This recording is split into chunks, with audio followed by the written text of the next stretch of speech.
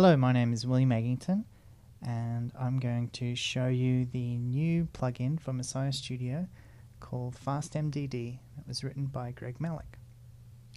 What fastMDD does is bakes the animation in Messiah Studio down into the MDD animation interchange format, and it does it in a really elegant one-click way.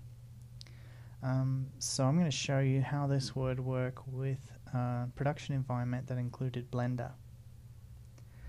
Now this scene is called Don's Dino, and due to Messiah's Lightwave heritage, it's using the Lightwave interchange format. And unfortunately, Blender doesn't seem to enjoy using that as much as Lightwave does, and so it's usually better to switch that out to OBJ. And to do that really quickly, you just go into setup mode so that it's in its default bind pose, and then right click on File and pick Save Object, and then pick the wavefront OBJ file format. And then I've already done that and exported that out and imported it into Blender, so you can see it there. So back in Messiah, click on Animate. And what we need to do, actually click on File, and what we need to do is replace this Lightwave object out with the OBJ file.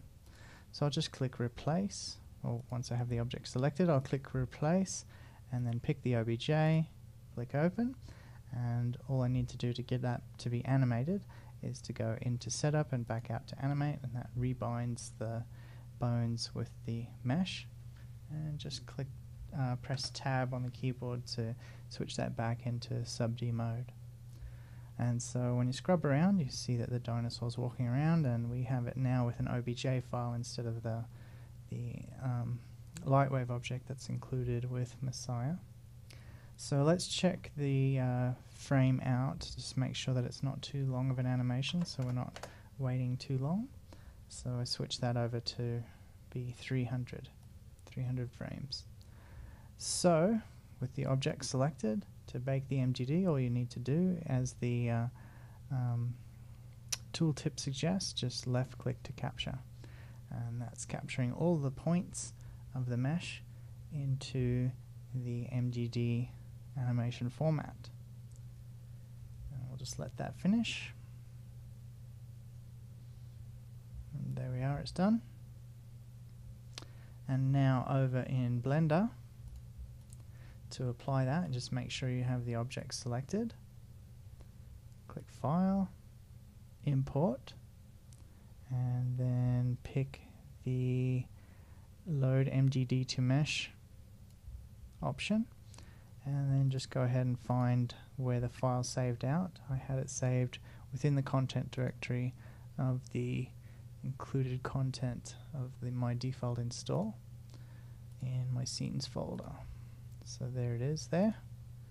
So just import that, and it's going to offset that one frame, so you just understand that that's going to happen. And click OK, and it's just it says it's importing up there, and it's done.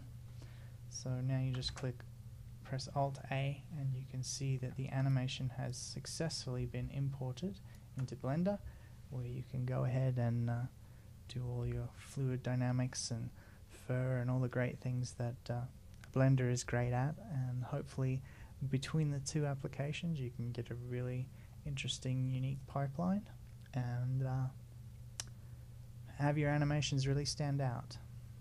So hopefully that's given you a little glimpse as to the power of fastMDD and Messiah Studio. Thank you.